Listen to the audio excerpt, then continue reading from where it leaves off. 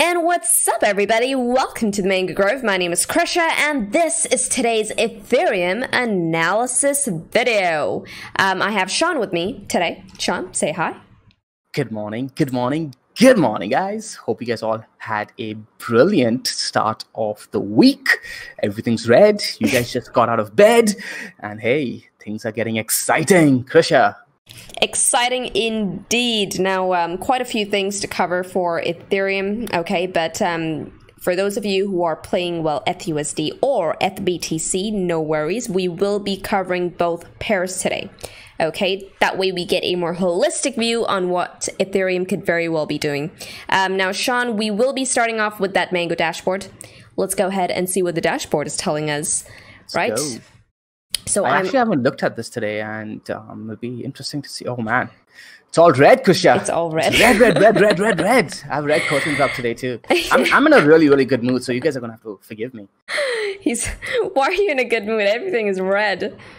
It's by the dip time, guys. I'm actually in a mix of a good mood and annoyed mood because I missed two bids on. One was Ethereum, actually. I tried to long Ethereum, and I missed it by $1, less than $1 actually. Bounced without me, and another altcoin that I've been eyeing. But hey, a few others went through and got those bounces. Good mood. Let's go. Let's start. So I mean, clearly I don't have to filter out on this dashboard. ETHUSDT on the dashboard, second on the list is short. This short signal came in 2 days ago. Wow. So yeah, I mean, it caught it, right? It caught the dip. And since then, you are up 5.89%. ETHBTC as well, fourth on the list, also flipped short 9 hours ago. Since then, you are up 1.26%. Now, I missed both of these. Yeah, same here. Now, the thing is that, so Sean is happy. He's been buying the dips on his various listings on his side. But so for me, I'm going to ignore these short trend signals for now. I think it's ignore the shorts and go for the long trades. That's how I'm going to play. Keep it easy.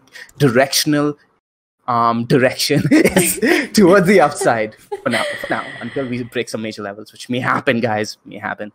Actually, we were having a discussion today that I want to fill them in on, right? In terms of basically the macro direction of, at least the altcoin market. And well, Sean is under the impression that we are sort of, in that phase where we're entering a bull market. Now, I thought his point, I asked him why, right? And I thought he had a valid point. Now, before I bring up your point, Sean, get ready. Let's actually get onto the chart. I'm currently on that weekly time frame. Gonna switch off everything. Okay, and Sean, what were you looking at in terms of, why you think that altcoins may very well be heading into a bull market? Well, are we looking at Ethereum right now on the weekly Ethereum USD, or are we looking at Ethereum BTC? ETHUSD right now I'm currently on ETHUSD on the weekly. Okay, so if you're looking at Ethereum USD, the signs aren't there just yet. Okay. Right? And this is primarily because Bitcoin hasn't really convinced anyone who's looking at this at a macro level, at least, that we're going into a bull market until we break those weekly levels of making higher highs and higher lows, right? We've been putting in those lower highs on the weekly, and we're doing that on Ethereum USD as well, okay? Very similar to Bitcoin. However, if you look at the Bitcoin pairing against Ethereum, or rather Ethereum against Bitcoin, so ETHBTC, that's where you start seeing a different picture. And then you look at other coins like Cardano, and even a lot of coins, like, for example, Chainlink. Chainlink has just been in a massive bull run for a while on the weekly time frame. But now the altcoins, many of these low cap coins are beginning to do something different. They're putting in weekly higher highs and higher lows. There are some of them actually threatening to put in monthly higher highs. Yes. So that's where it's getting exciting, right? Now, I really want to emphasize that the difference between me saying, hey, we are in a bull market versus, hey, we may be entering a bull market. I think that we are on the phase where we may be entering a bull market, right? I don't think it is confirmed just yet, but the signs are there. And it may be getting exciting very soon. Yeah, I actually agree with you because when we were talking about this, right, earlier this morning, and I sort of pulled up the weekly charts as well as the monthly charts, I'm like, damn, like quite a few of these coins happen in that consolidation phase, and we're seeing them sort of, like edge up every week, every month, just a bit. putting in those that bullish sort of structure. But I think one thing that really stood out to me that basically from what you said was in the last bull cycle, okay, everything went berserk in a matter of months. Yep, exactly. Right, 2 months. Yeah. And cryptocurrency markets are the kind of markets where there's a fine balance between patience and being assertive with your direction of the macro market, right? Because if you get a little bit too patient, you wait for too much confirmation on the weekly time frames, right? A lot can happen in just a couple of weeks. Yeah. A lot can happen in just a couple of weeks, and the market will run away from you. And we've seen that happen even with Bitcoin, which is why I think the sweet balance is looking at a mix of the higher time frames as well as the mid time frame, which is the daily and the 2-day time frames. But Krisha, since you are bringing up this conversation where we're talking about a macro bull market across all coins, let's pull up ETHBTC. We'll get back to ETHUSD, but I just want to quickly show you guys what I'm talking about. Yeah, no, I'm currently on the ETHBTC chart. I switched, in fact, as soon as you mentioned the higher lows on the ETHBTC chart. Okay, perfect. So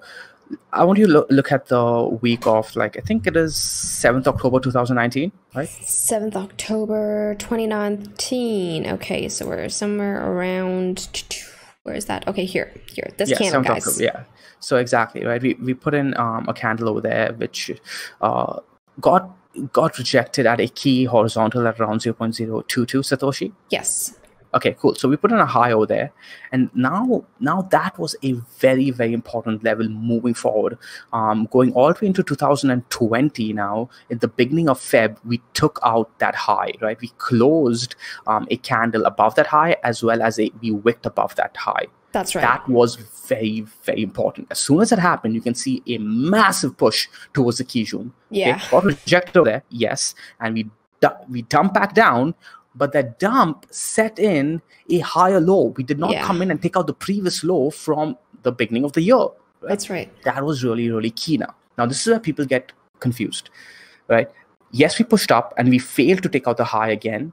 But until we set in a lower low compared to this low at around 0.020 Satoshi, Krisha, these highs don't really count as lower highs. Not to me, at least. This is Ethereum consolidating on a weekly time frame in a bullish posture.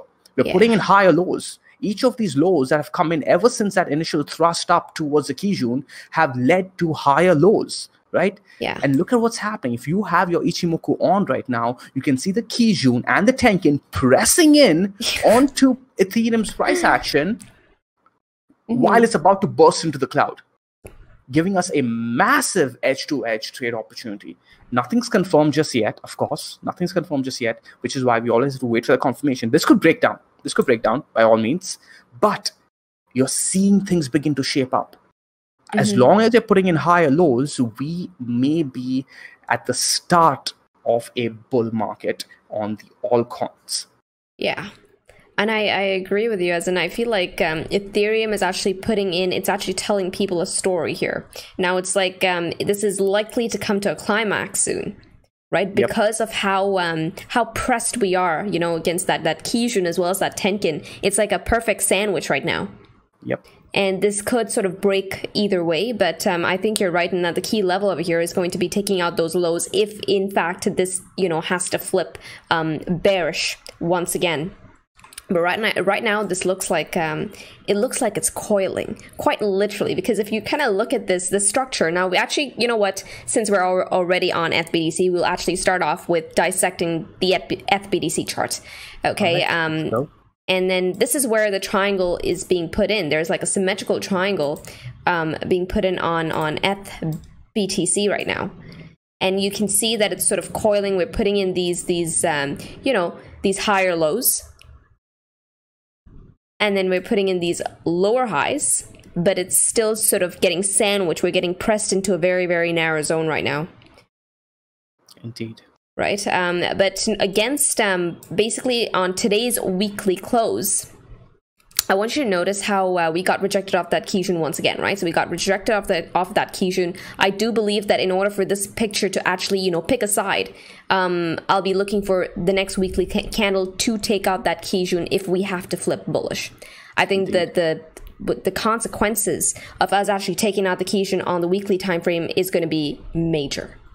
It's going to be major because if you just drag this line out, you'll notice that this is also a historic trend line on the ETH chart. I agree. Right. So it's looking neutral right now, actually, on the weekly time frame. What are your thoughts on that? It is. Like so the weekly time frame is telling you to be a little bit more patient, right? Yeah. Be patient. And if you look at the Kijun there, that was telling you, you know what, you don't want to be getting too aggressive over here, which is why we've not been looking to long Ethereum against Bitcoin at the very least, against those major levels, right? I was looking at Ethereum as a buy opportunity for bounce plays, or only if we get a major dip for a long-term position. We're not seeing that just yet. Perhaps on the weekly 21 EMA, we could look for a trade, but I think there's something easier that we can look at if you're looking at BTC on the higher time frames, because Ethereum moves a lot faster than Bitcoin. So what I like to do in these kind of situations is like, okay, this coin's moving a little faster. So I like to divide the time frame by 2. Now dividing the time frame by 2 on the weekly gives us 3.5 days. So let's go ahead and look at the 3-day. I want you to keep your Ichimoku time frame on, or template on. Okay. Look at the 3-day. Turn on your 3-day 200 moving average as well. All right. And you're going to see something that you're going to find very, very familiar. Whoa. In one of my trade setups. Whoa. Exactly. I'm going to get rid of all my lines, guys. I want you to notice how the 200 simple moving average is just sort of coming down on price. Now I put my lines back on, and what do you know? Look at that trend line on top. Exactly. That's beautiful. Wow.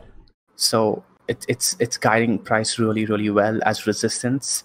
You can also see the hint of a bull market in the near future. The cloud has flipped green, Krisha, on FBT Sleep. Oh my. Right? Now, I don't want to get too excited just yet, because if we do not clear this 200 moving average and see continuation, this may flip red again. But historically, whenever we've seen all of these bullish, where the price is living above the 200 moving average, price is living above the cloud, the Tenkin is living above the Kijun, the 21 EMA is supporting the underneath the price action, and price is well above the cloud, we go into a nice bull market. Just historically, you can see that really nice runs on Bitcoin. Sorry, I meant Ethereum against Bitcoin. And, right. Like I said, we have the signs, we have the hints. No reason to get aggressive just yet. But if you mentally prepare, right, start learning the things you need to do and start getting ready, even if you have all the tools ready, right? If you have all the skills ready, you have to now get mentally ready for what your plan is moving forward, guys. Yeah. Oh man, this is my jaw is still like kind of, it just hit the floor. I haven't looked at the 3-day time frame at all for ETH-BTC. So this is actually pretty significant. And Sean, the price relative to the 200 simple moving average, like, I mean, there's not enough price. I'm currently on that Polo exchange. There's not much price history to give me a long enough line for the 200 simple, but it's been pretty freaking neat on it so far. At least whatever price action it does have on it, it's been really good. It's a guide, right? It's a guide. It's a general guide as to whether or not we are going into a bull trend or a bear trend. You don't have to take trades directly off it, but it helps you know that, hey, you know what, things are beginning to look good, because it's price has now been living next to that 200 moving average for a while, right? It's been coming up there and then bouncing up, making that higher low, and then coming up there, getting rejected, bouncing down, again, bouncing up, making that higher low, and then coming up there again, right? So what's happening is that the 200 moving average on the 3-day time frame is getting squeezed between the Tenki and the 21 EMA Kijun, right? You're not seeing that much movement anymore. So there's going to be a decision that will be made very, very soon. Does this break down or break up? And that's what I'm saying. Don't get impatient just yet. You can position yourself, yes, but you have to do it strategically. Yeah. This picture is looking really good. We could break down. Always remember that. You do not want to be longing against resistance, right? You want to wait for that resistance to flip first and then long, or wait for price to get rejected against the resistance and long into support, right? Yeah. And support is coming in at Krisha, the Tenkin and the Kijun would be one level that I'd be looking at. And next would be basically somewhere you'd be looking to fish for a high low somewhere around 0.02135 Satoshi, somewhere around there, right? Yeah. So yeah, it's going to take some patience. I think it's going to be this level right here at around 0.0216, around-ish. I think there's a horizontal coming in at that point.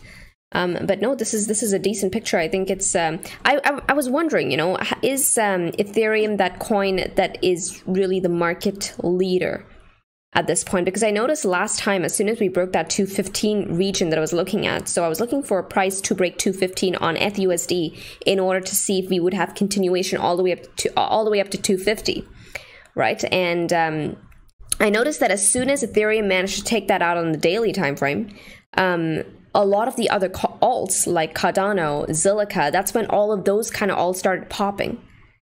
And they ran what, like 100%? Zilliqa ran more than 100%.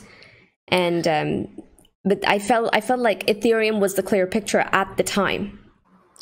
I don't want to give a strong opinion on that. I do believe that Ethereum sets the tone for the market, but is it a market leader? I'm not entirely sure that I buy into that narrative, right? Okay. Because every time people have said that, hey, so-and-so coin is leading the market, I've always noticed that there was another coin that really started the run, and people just left it unnoticed, but they'll hang on to what they do notice and say, hey, this coin started the run, right? So I don't think it doesn't really help us, right? It doesn't really help us if you think about it. What really does help us is to see, hey, which coins are moving and which category of the market cap are they in. And if you do notice, currently it's the low cap to the mid caps that are moving, while all the higher cap coins are kind of just sitting steady, right? Yeah, they're kind of downtrending a little bit on the lower time frames. Seems like money flow is flowing from the higher cap coins to the lower cap coins and then vice versa. So I think that's a better way to look at it. Yeah. Okay, no, that's a good sort of perspective on your side. I think that's that in fact is better, right? That way you're keeping your eyes open in basically every corner. Like a broader picture of what could very well be going on in the market. Because what tends to happen, right, is people say, hey, you know what? Ethereum is leading the market. So I'm going to wait for Ethereum to move, and then I'm going to go ahead and buy all these other coins because Ethereum's leading the market. I don't think that ends well for people, because you might just be sitting in a coin that's not moving while Ethereum leads the market and then ends the market as well. Like, for example, ADA, right? ADA started moving. I didn't wait to go and buy LTC and XRP. Like a lot of people did. We know people who did that, right? Yeah. They watched ADA move and they went and bought the other coins. But what did you and I do? We bought ADA. ADA moved. We bought ADA, right? And ADA kept moving. And as long as the trend was strong, we just kept buying ADA, right? Until it reached a level that was really key, the monthly level, and then started losing its trend momentum. Okay, we got out of ADA. Then we started noticing that, hey, these mid caps are moving. Okay, cool. Now we buy the mid caps, right? We bought Zilliqa, we bought this, we bought that. But we buy what's moving, right? That way you're not just waiting. You can take a start position, don't get me wrong, guys, but don't miss out on opportunities on trends that are trending. Yeah. Oh, absolutely. So now question is at the BTC, are we in a trend? Right now, it seems like we are kind of falling down. We did lose a wick on the 3-day time frame. Okay, we lost that wick low there. So let's actually get onto some of the lower time frames, perhaps the daily. Let's start off with the daily and see what we could very well be putting in there. Now, relative to the cloud, it's all right. I don't think that BTC does well off of the cloud on the lower time frames. Perhaps when it's trending well, like in a proper bull market, I noticed that that's when the cloud comes into play. But right now, I feel like it's more of a consolidation kind of price action that we have here. I think so too. Right. I don't think you're going to get much out of like the daily, even the 12-hour. Perhaps the 4-hour will give you a more short-term trade, aggressive, because Ethereum does move aggressively, right? Yeah. And yeah, I just pulled up the 4-hour, Krisha, and you can see that we have a bearish TK cross, broken to the cloud too, and we're seeing continuation. That was the trade right there. Break into the cloud, lost the Tenkin, lost the Kijun, lost the 21 EMA, and you're seeing continuation right away, and that's already a nice yeah, it's a good 3% move already. Yeah, I think Ethereum also does pretty damn well on the ranges. We could, on the weekly scale, we could see price come all the way down to 0.023 sats, but it's always going to be an if this then that, if this then that, right? Yep. So at least, at the very least, right now, just looking at the 4-hour cloud, if you want to go based on this, then it seems to be doing fairly well on the 4-hour cloud. Yeah. Right. So I think we could at the very least expect an edge to edge on the cloud from, so we clearly are already broken. The bottom of the cloud is sitting at around 0.23 sats. That's a good about 3% to the downside, right? Like Sean just mentioned. But I'm also seeing a pattern play. I'm seeing a potential pattern play on, on ETH that we clearly broke out of already. But this is it. It's a symmetrical triangle that was forming on ETH. That broke to the downside. We have an official break, right? And let's see where this takes us to. And once again, like very, very close to the bottom of the cloud there, slightly underneath. But yeah, I think it's a good play to be had right now. It is looking weak on the lower time frames. I mean, we could, on a more macro scale, we could actually see ETH-BTC come all the way down and test its major weekly levels. The first one being at 0.023 sats. Exactly. So I do want to point something out that I've been eyeing for a while now. If you go ahead and look at the massive resistance line coming in from your weekly, Kusha, do you have that up? Your weekly resistance line coming in from your lower highs? That you marked out. That was essentially being guided by the Kijun. Okay, yes, I have that. You have that, right? Yes. Okay, so now switch back on over to your 4-hour time frame. And on each of those junctures, right, each of those areas where we've come up and tested that weekly resistance line, you're going to notice that we consolidated, and attempted to break past it. Yeah. But all we did each time was break back down, right? And this time I was eyeing for a potential break to the upside. Because if we did break to the upside, it would be pretty pivotal, but we did not. We broke back down again.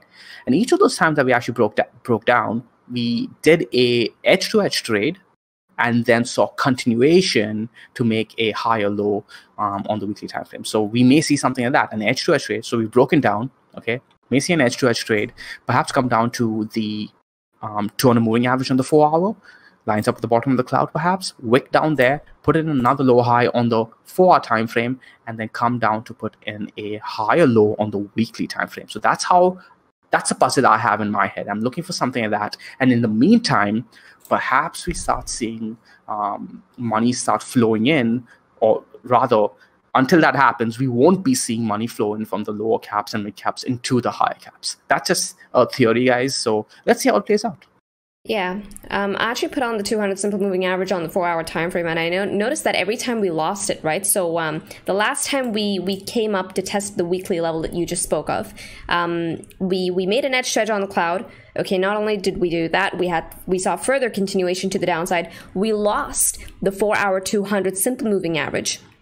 And that was your first clue of whether or not ETH-BTC was going to see even more downside. Downside, exactly. Right. So we did get that.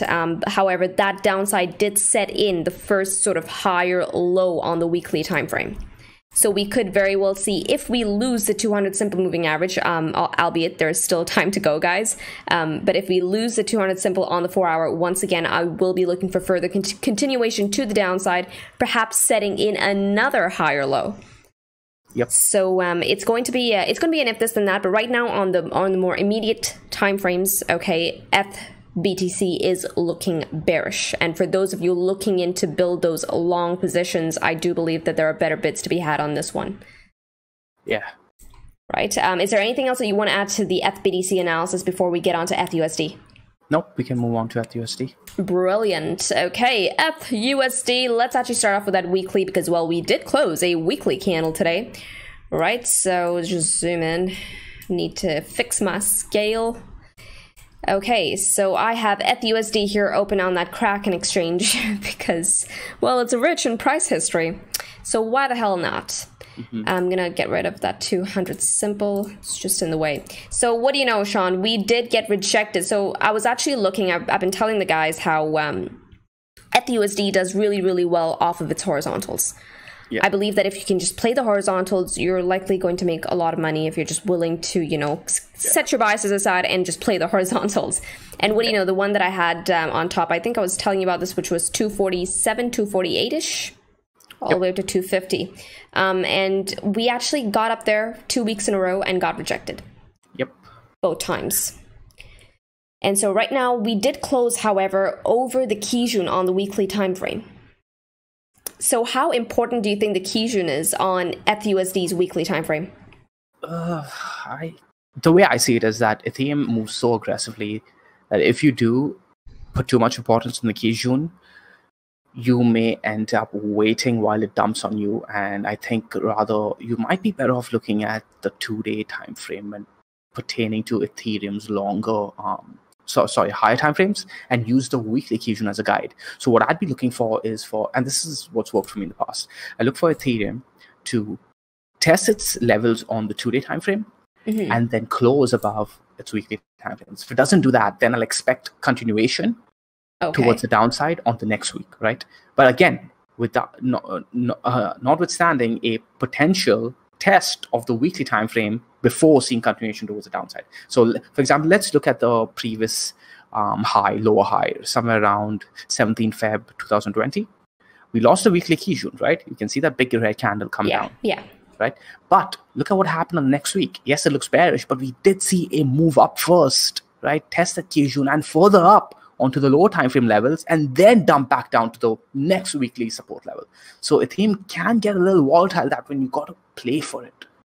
Yeah, no, I agree there. So with that, then let's actually move on to the 2-day time frame. So I've marked the Kijun, the weekly Kijun, with a line segment.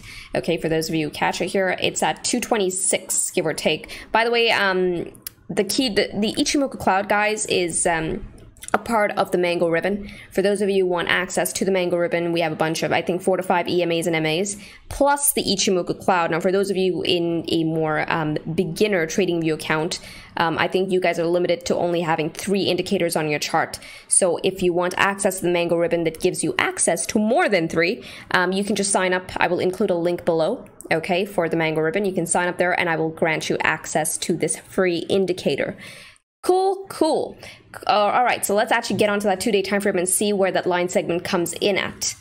And Sean, we actually are sort of hovering underneath it. However, we have not closed this 2-day candle, of course.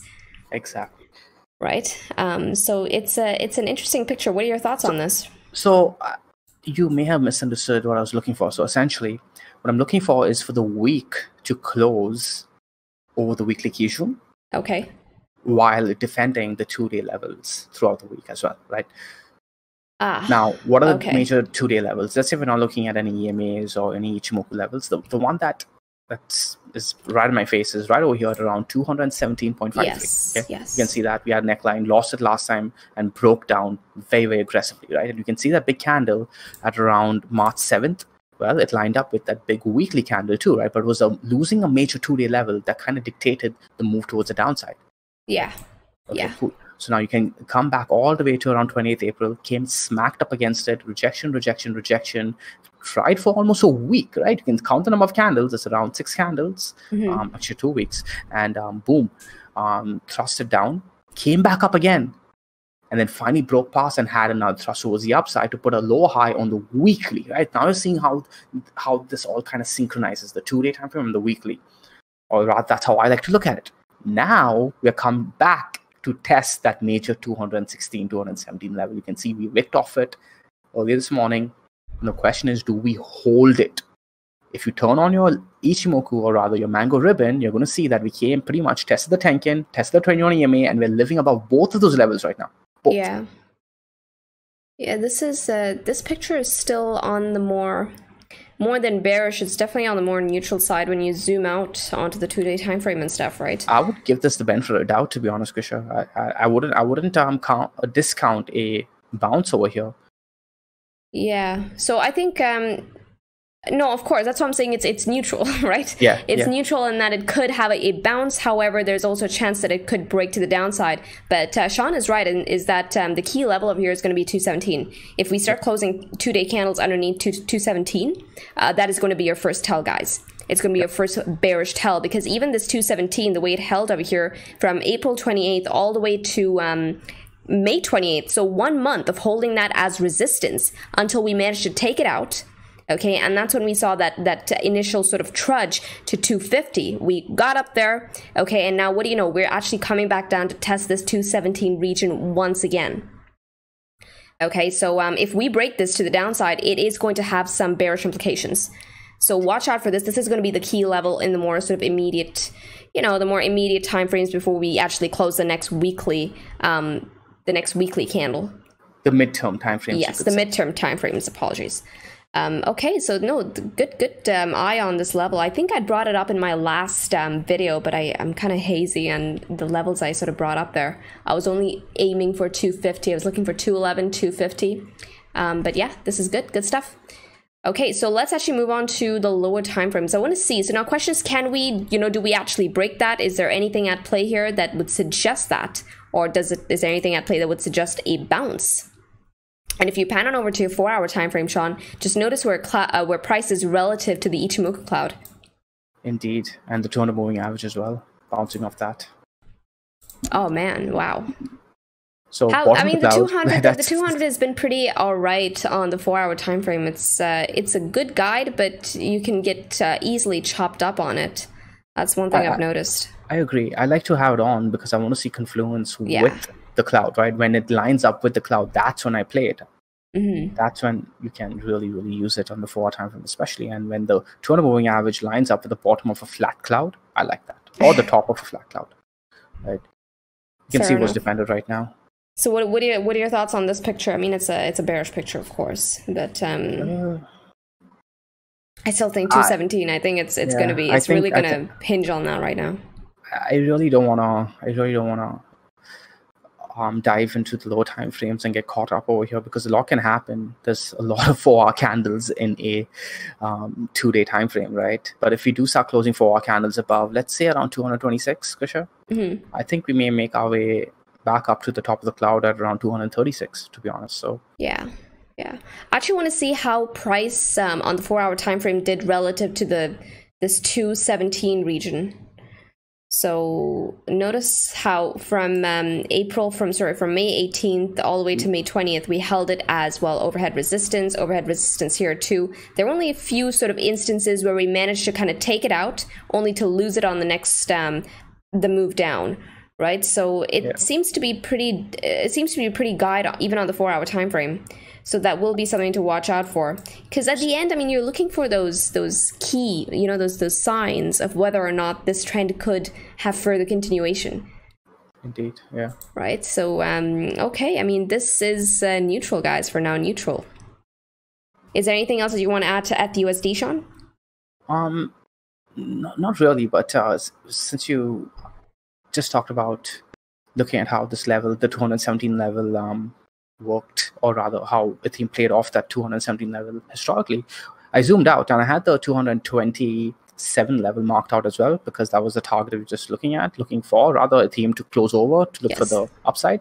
So I have both those horizontals marked, and if I zoom out, it kind of looks like a zone, right? Ethereum is really volatile, so the zone between 215 and 226 is an $11 nominal value, but consider Ethereum's volatility, it's not much. So if you go ahead and mark that out as a zone, Krish, you're going to see that zone has been key in dictating whether Ethereum is going to bounce or not, or get a rejection. Yeah, I think so too. And I'm also noticing on the 12-hour time frame, Sean, is that that 217 level has actually held as resistance in the last time. That 1 month where we were holding 217 as resistance, that was true even on the 12-hour time frame. We did not close a single 12-hour candle over that region. And the one time we actually closed over that region, we actually had that immediate push all the way up to 250. Yeah. So I feel like it's going to be critical even on the way down. So if we lose it on the 12-hour as well, I think the zone breaks too, right? The zone that you're looking at will also break to the downside. So that's something to note there. If we close about 227, though, I think we're going to see continuation to the here. continuation to the upside. So yeah, I think ETHUSD is kind of neutral. It's going to be an if this then that. So keep your horizons kind of broad out there. Keep your eyes open. Definitely. There is no. I mean, it doesn't pay to have biases, right? Your only duty is to be on the right side of the market here, right? It's to make money, and you only make money on the right side of the market. Yeah, and like I said, if something's trending, just keep buying a coin that's trending. I'm pretty happy right now. My Zilliqa that just bought this morning. This is the fill I was talking about to you, Krish. I'm not sure if I mentioned in the beginning of the video. Just bounced. It's good, 10% up already now. This is what I mean. Okay, no, it's around 8%, but this is what I mean. Like, you just, coins that are trending on the pullbacks, they are buy opportunities, right? You can take some off the table right off the bat if you're a little unsure, but as long as you're in a bull market, or rather bull trend, the trend is your friend until the trend ends, and Zilliqa's trend has not ended just yet. Not yet. Cool. So yeah, we'll dissect other altcoins in the upcoming. We've got a few requests for Zilliqa, so perhaps later this evening we'll cover Zilliqa. Bounce, guys, for those of you who have been asking, I know we've got a lot of requests. The 21 EMA, the 10kin on the 12-hour time frame. If you guys have the mango ribbon, that has been your guide. And hey, we're bouncing off it as we speak right now. We lose that level, go down to the Kijun. That's all you're looking for. But we will cover video later this evening. Yes, That's sir. It for me, Krisha. Yes, sir. Okay, cool. So now you guys have our thoughts on ETHBTC, ETHUSD, and a little on the macro market and what we think in terms of overall structure. And yeah, with this, guys, trade safely, trade stress-free, trade the mango way, trade the easy way, guys. Ciao.